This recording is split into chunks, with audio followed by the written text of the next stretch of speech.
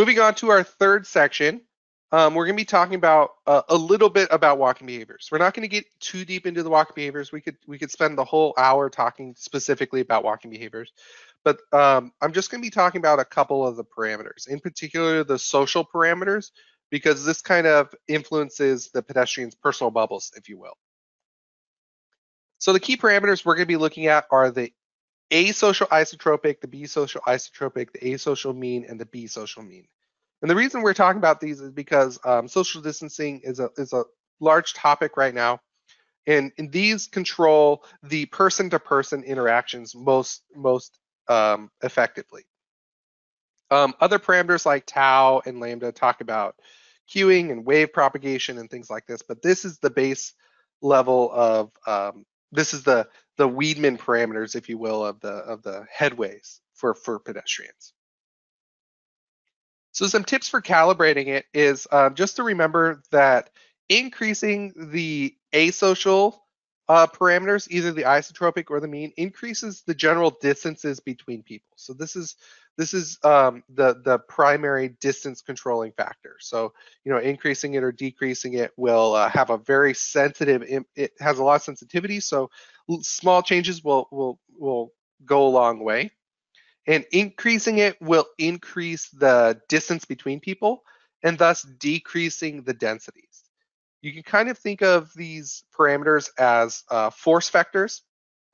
So as you increase the value of these parameters, they will increase the magnitude of those force vectors, thus pushing people apart. And the forces are always acting, in opposite directions. B social isotropic and B social mean increase density as well to a lesser degree, but they also control shockwave clarity. So if we're talking about queuing, for example, they will have a bigger impact in single file or banding or conflicting flows and things like that. So you'll see that reverse shockwave parameter kind of happening there. And then talking with our development team over the last few weeks about how can we model how can we help calibrate these walking behaviors. In our experience, calibrating these walking behaviors can be a lot of trial and error. So you do a little tweak and then you see how the simulation runs. You do a little tweak and you see how a little simulation runs. However, talking with our development team, we've come up with this calibration worksheet because where you can kind of throw in some default values that you want. So here on the left side, you can enter in the desired minimum distance, in this case in meters, the average walking speed, the estimated capacity, and then your calibrated lambda and tau values, which are other walking behaviors. But by inputting these, it will output some of the suggestions for starting points for your calibration. Now, you still might need to do some refinement depending on the data that you're seeing, but these are a good starting point for your walking behaviors. That way, you don't have to do as much trial and error. And you can see that these numbers can vary quite widely, especially in the B social mean, because again, the B social parameters are a little bit less sensitive than the asocial.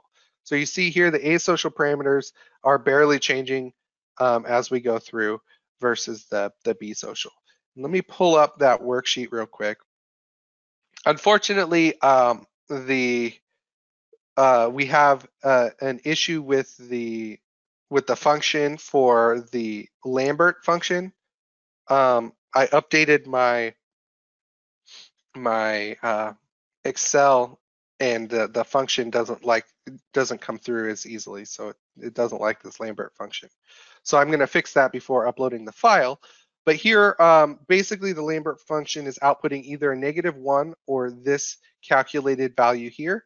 So for these first few ones, I just inputted the calculated value here, and so we can kind of see how it's outputting the data. So we have a few different sets of data for different distances. So we have a distance of 1 meter, 1.5 meters, 2 meters.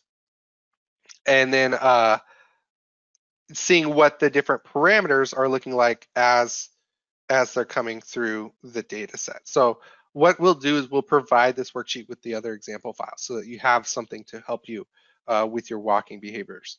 But in general, if you want to increase the distance between people or decrease the density, then you need to increase these parameters for the asocial and and the B social parameters to increase those forces between people.